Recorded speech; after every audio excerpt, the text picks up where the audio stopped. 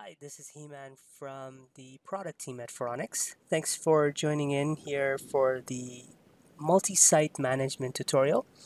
The point of this tutorial is to explain to you the ability to manage multiple geographic locations or multiple buildings that are in your environment.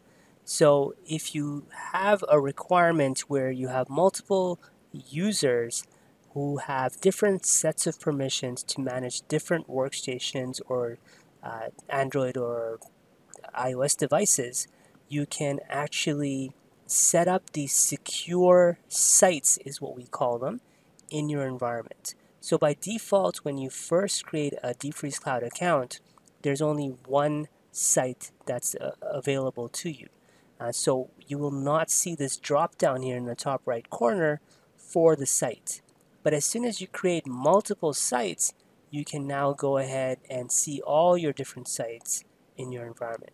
If you want to create more sites, you can go here and create new cloud site, or you can go in here and click on My Sites.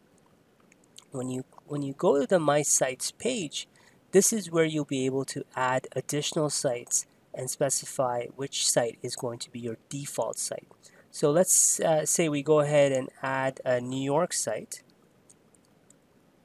and you can then specify whether this site is going to be your default site, which means that whenever this person logs in, this is the site that will open up for them. So you don't have to continuously go to the top and switch between sites.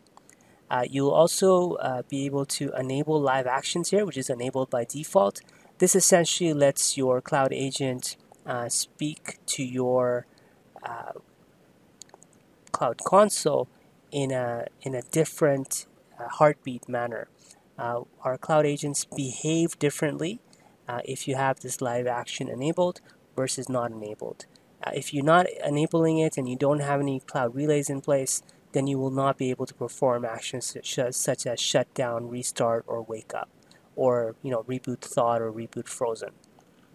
All right, so let's go ahead and create this site called New York, and I can go ahead and say that Billy here is allowed to manage all the workstations in our New York office.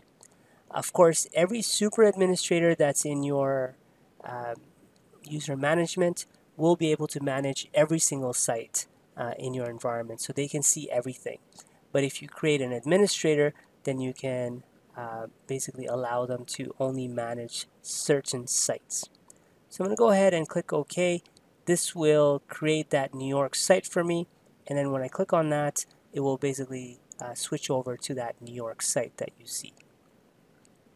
So now what the other way you can do this is you can actually go ahead and go to your user management, and whenever you add a brand new user, you can also specify which site that user is allowed to manage. All right. Now, if you wanted to provide the ability to just have very limited access to just the dfreeze product, then you can go ahead and create a dfreeze limited administrator and choose the site.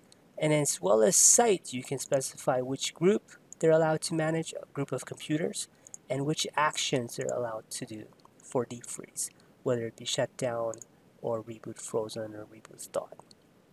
Alright, so thank you for tuning in for this tutorial. Hopefully this will help you create multiple sites to manage multiple locations or multiple buildings, or essentially create an environment where you want to provide limited access to your devices for a particular person or administrator. Thanks for tuning in. Have a good day.